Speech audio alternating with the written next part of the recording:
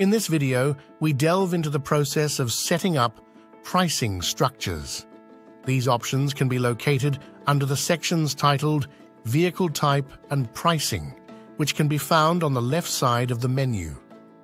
Upon arrival here, you will come across two distinct rate types, custom rate and meter pricing. The custom rate operates based on charges incurred from travel distance and time. In addition, a cancellation policy and waiting time charges have been put in place, which can be configured according to the timeout features. Once the timeout period has passed, cancellation and waiting time charges will be applied to the specific trip. Next, we will explore meter pricing.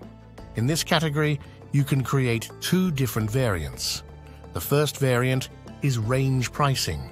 With range pricing, you can set a range between distances. If a customer travels within this range, a fixed amount will be charged for the trip.